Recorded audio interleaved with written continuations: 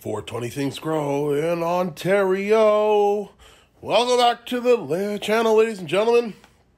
And this is a start to, I don't know if this is video 3 or video 4 or 2 or 3 or 4. There's an unboxing of this original product. There is some use in that same unboxing. There's a second week or two's worth of use where the product was super problematic.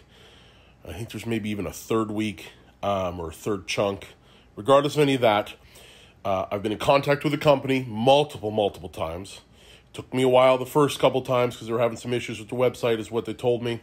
I finally got in touch with somebody, and this is what they sent me out since I was having those problems. So let's get into this right away, okay? In this container, we have two new products, okay? Or products. It's the same Torus Hydro, right? pH Perfect. It's the same unit. There's some sort of dash and tape, and I don't know what this is, but Office Smarts, whatever. Okay, that wasn't on the other one, and it's not on this one. So now, what we have is two fresh Perfect pH units, okay? To replace the ones that weren't working. So, what I'm going to do is, I'm going to pop this open, pull this out. Same kind of unit, same kind of book, all right, and the same one. This is the recharge container, okay? And same thing with this one, okay? What we're going to do is, boom.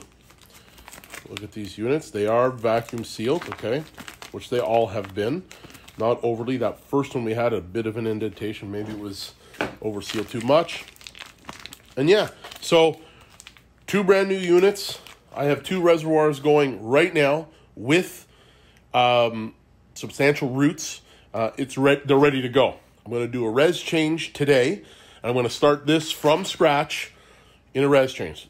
Both reses are in flower. One is just in flower.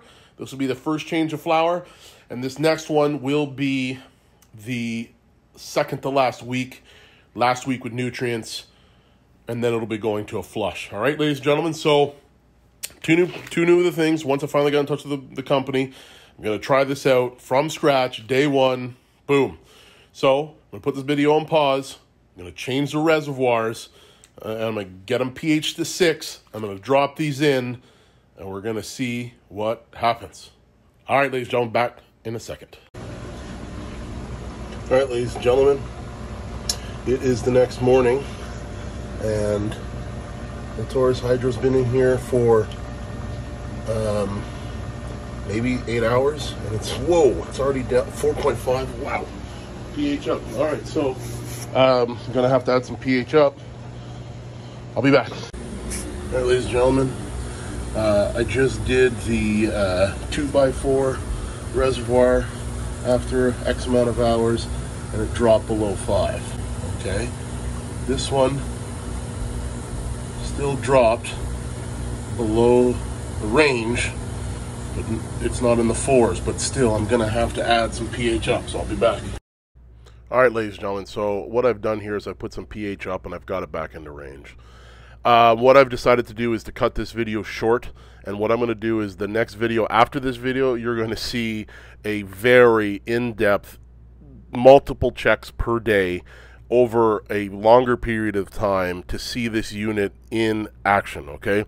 This is what I did the first time. It is definitely not the end of me adding product, so I will be adding another video much longer to show the progress in detail. All right, ladies and gentlemen, like, subscribe, and do all that jazz. Yeah.